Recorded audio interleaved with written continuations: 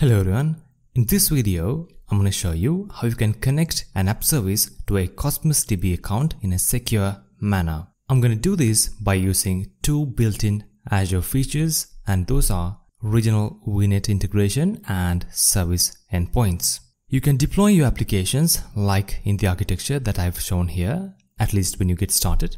The problem with this approach is that even though the resources that we have here are both in one region and under one subscription, the communications that happen between these two services are exposed to public internet. This makes our data open to anyone on the internet, and that is not a good thing. As you know, using few tools on Azure, we can make the traffic private. And if it is not accessible, no one can hack it, right? We're going to improve this by introducing a new set of features on Azure. We're going to first introduce a virtual network, and then we're going to configure regional VNet integration and service endpoint connection from our virtual network to CosmosDB account. And then we're going to enable VNet access from our virtual network that we're creating here to our CosmosDB account. After doing everything, the traffic will not go through the public internet. The traffic will go through our virtual network in a secure way.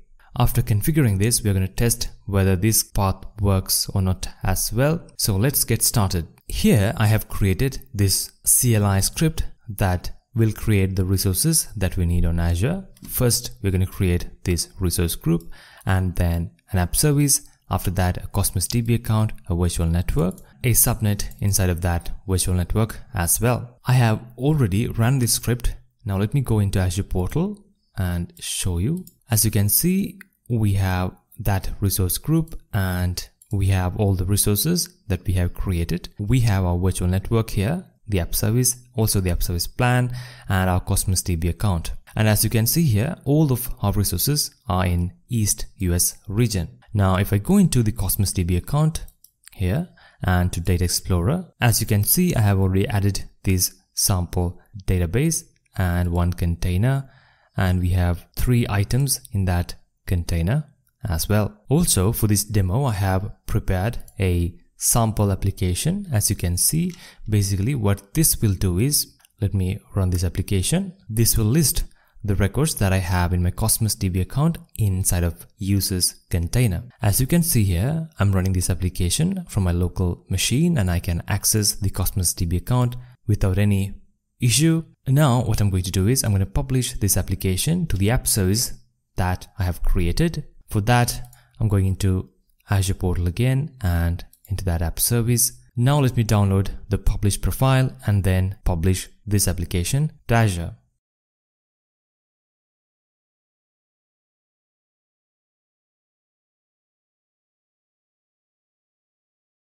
Alright, as you can see, the publish is a success. Now if I go into Azure portal and if I go into that link, as you can see, it works and it loads the data from our CosmosDB account as well. What we have done here is that we have implemented this simple architecture. We have created these 2 resources on Azure and I've added some data into our CosmosDB account, and I have published an application that reads data from this CosmosDB account, and that is what's happening here now. To secure our application, we need to integrate this with our virtual network. So as you can see, the first thing that I'm going to do is I'm going to enable VNet integration, a regional VNet integration with this virtual network. For that, I'm going into my app service resource and then I'm going into networking section. And here, as you can see, we have VNet integration feature. I'm going in and then as you can see, we do not have any VNets configured. I'm going to add a new VNet, not a new VNet, the one that we have created for this demo. And as you can see, we can integrate this virtual network, and I also have another virtual network, as you can see, and it says here requires a virtual network gateway configured with point site VPN here, and this is a more complex setup to do. I'm going to go with this virtual network that I have in the same region as my app service. Alright, now I can select a subnet. I'm gonna click OK. Alright, as you can see, it's starting to configure the VNet. This might only take like 1 minute. Alright, as you can see, we have configured regional VNet integration, and we have a button here to disconnect that as well. Now let me go into our architecture again. We have configured this path here. We have configured regional VNet integration. The next thing that I'm going to show you is creating VNet access for this CosmosDB account. For that, I'm going into our CosmosDB account, and then I'm going into firewall and virtual networks. And as you can see here, we have allowed access from all the networks. We have to select selected networks here, and then I'm going to add existing virtual network. Here we have the virtual network that I have created. I'm going to select that. All right. And then we can specify the subnet as well. As you can see here, we have this message. The following networks don't have service endpoints enabled for Microsoft CosmosDB service. And when you add this network, it will automatically create this service endpoint inside of that virtual network. For this demo, I'm going to go with this option, do not configure service endpoints at this time, because we can enable that later going into the virtual network. All right, I'm going to add this network here, and then I'm going to save this. As you can see here, it is updating the firewall configuration. This can take few minutes. Let's come back after this is done. As you can see, we have updated the firewall configuration. It took around 10 minutes. Now let me close this and go into our web app, and let's try refreshing this web app.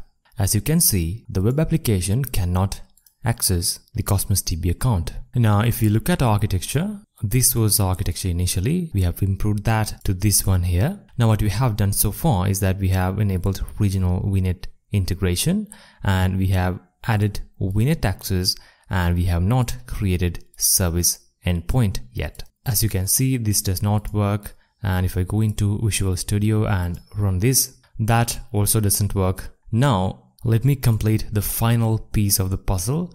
I'm going into Azure portal, and then I'm going into resource groups, and here we have our resource group. I'm going into the virtual network and service endpoints, and as you can see, we do not have any service endpoints. If I go into our architecture again, what this will do is regional VNet integration. This will allow traffic from our app service into our virtual network. And what VNet access does is that it will allow traffic from our virtual network into CosmosDB, and it blocks access from any other networks. The final thing that we're going to configure is that we are going to allow this virtual network to access CosmosDB using a service endpoint. What happens here is that your traffic will not go over the internet. The traffic will go through Azure backbone network when you enable service endpoints to these platform as a service services. This service, it does not have to be a CosmosDB account. It can be any other platform as a service provider as well. Now let me go back into Azure portal and click add here. Now we have to select the type of service that we're going to enable this virtual network to access. I'm going to select Azure CosmosDB, and then we have to specify the subnet to which we are enabling this access. I'm going to select the only subnet that we have inside of the virtual network. I'm going to add this service endpoint now. Alright, now if I go into the app and let me try refreshing it. As you can see, the app works. The traffic now is going from our app service through our virtual network to our CosmosDB account. Now let me try to run the application that I have in my local machine. As you can see, I cannot access the CosmosDB account through the public internet. The only path that works is this path we have created. And this is the end of this video. And in this video, we learned about regional VNet integration and service endpoints, and how to enable private access from an app service to a CosmosDB account. If you have further questions or comments, please let me know down below, and don't forget to like this video and subscribe if you learned something new today. I will see you with another video like this, and thanks for watching.